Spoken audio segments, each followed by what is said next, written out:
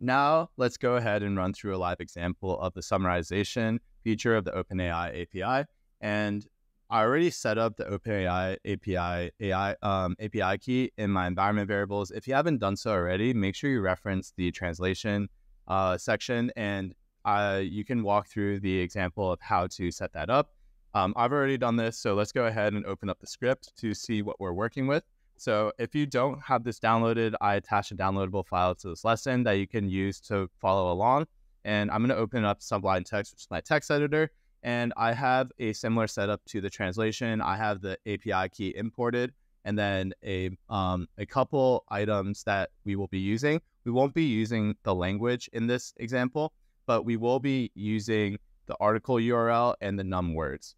In this case, I'm changing the prompt slightly to feed in via a function, and we take the language, the article URL, and the num words. In this case, we're only using the article URL and the num words, and then we can go ahead and pass that in to the completion API and print out the completion, the first choice, which is the answer to the prompt, and pass in the number of max tokens that we are using with this API. So we have the same article from the previous section, which is a Barbenheimer movie. And this recently came out, and we want to summarize this article into 100 words. So let's go ahead and try running this and seeing what pops up.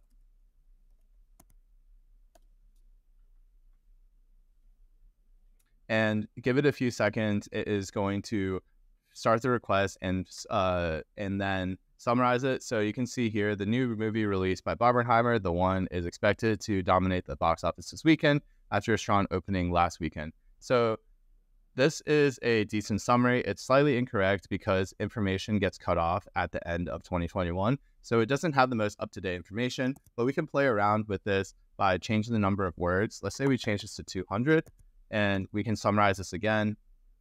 And once we have the response, we can compare it to the first one and try to find an optimal place that we can use to do consistent summaries.